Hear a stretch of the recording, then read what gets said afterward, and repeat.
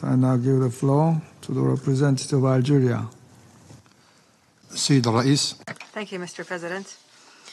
I'd first like to thank Under-Secretary General Madame De Carlo, Ambassador Fraser, and Ambassador Lambrinidis for their briefings.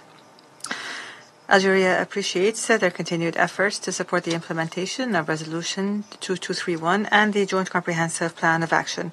Algeria reaffirms its strong support for the JCPOA, recognizing it as a significant multilateral diplomatic achievement and an important contributor to regional peace and security. We firmly believe that the JCPOA remains the best available option to ensure Iran's adherence to its nuclear-related commitments in exchange for the comprehensive lifting of all sanctions imposed on it. We highlight the importance of the resumption of diplomatic talks aimed at reviving the Joint Comprehensive Plan of Action. This presents a critical undertaking that must be pursued.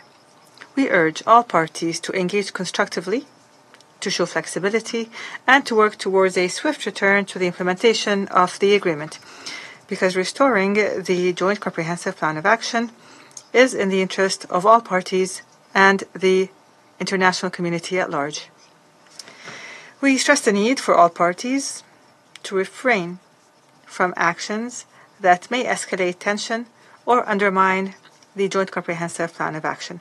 This includes refraining from provocative rhetoric, as well as actions that are inconsistent with the resolution. Mr. President, Algeria believes firmly that paving a way forward can only happen through diplomacy and dialogue. We call on all parties to maximize diplomatic efforts and to build on the progress achieved and demonstrate the political will needed to reach a mutually acceptable solution. A fully implemented Joint Comprehensive Plan of Action is in the interest of regional and global security.